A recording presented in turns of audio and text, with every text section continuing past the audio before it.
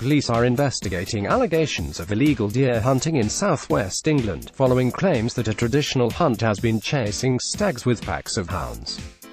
Investigators from the League Against Cruel Sports have passed a file to police with evidence they say shows that the Quantock Staghounds have broken the law.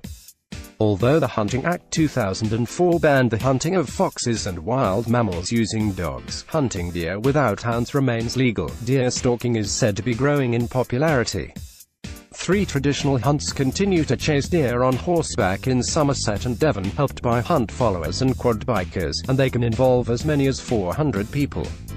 The law allows hunters to use up to 2 dogs to locate wounded deer, to flush out prey from undergrowth, or for observation and scientific monitoring.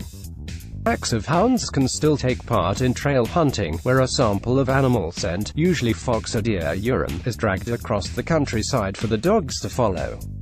Anti-hunt campaigners claim this is often used as a cover for illegal hunting.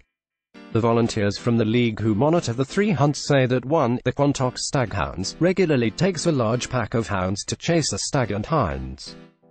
Darrell Cunnington, a retired police officer and league volunteer, said he had given wildlife officers at Avon and Somerset Police a file of evidence from an incident on the 22nd of January on the southern edge of the Quantock Hills, near Bridgewater in Somerset.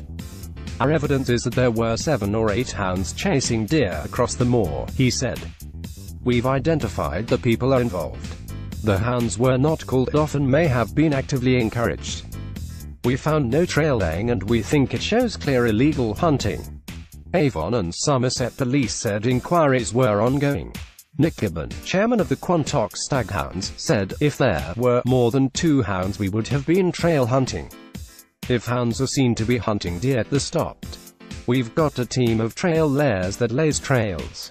Asked how it might be possible that the league had found no evidence of trail laying, he said, "We film our trails being laid."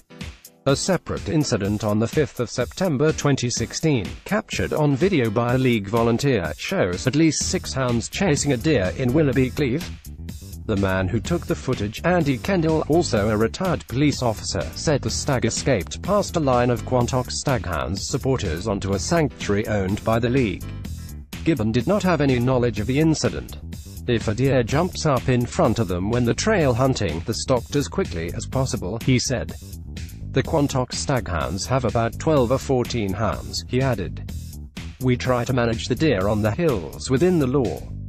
We do some trail hunting because we've got more hounds in the kennels that need to be exercised. Previous attempts by the league to prosecute illegal hunting have been mixed.